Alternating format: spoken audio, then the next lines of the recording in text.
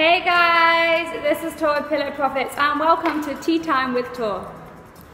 So I'm on my lunch break and I just ordered a tea. I ordered my favorite drink ever. I drink it so much. I order it to the office all the time. And it's a mocha nagai, which is matcha with a cream on top. So it's not very healthy, but I really like it. Okay, so I just got my favorite drink in the world.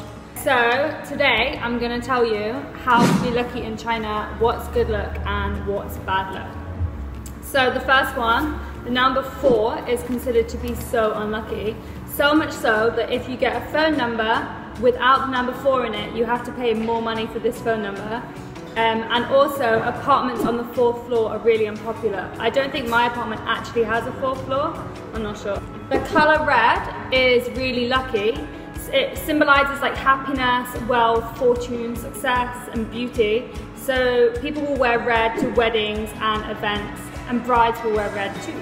But the color green is not really bad luck, but if a man is wearing a green hat, it means that his wife or girlfriend is cheating on him, so don't wear a green hat.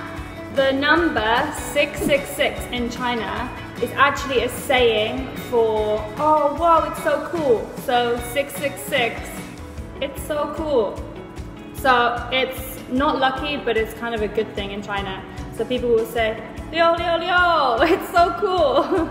Another thing that could get you bad luck is if you finished eating your dinner and you put your chopsticks into your bowl directly down. This is considered bad luck as it represents a tombstone. So you should put your chopsticks flat on top of your bowl. This is good luck or not bad luck. Another thing that's considered bad luck is to give someone a clock as a present.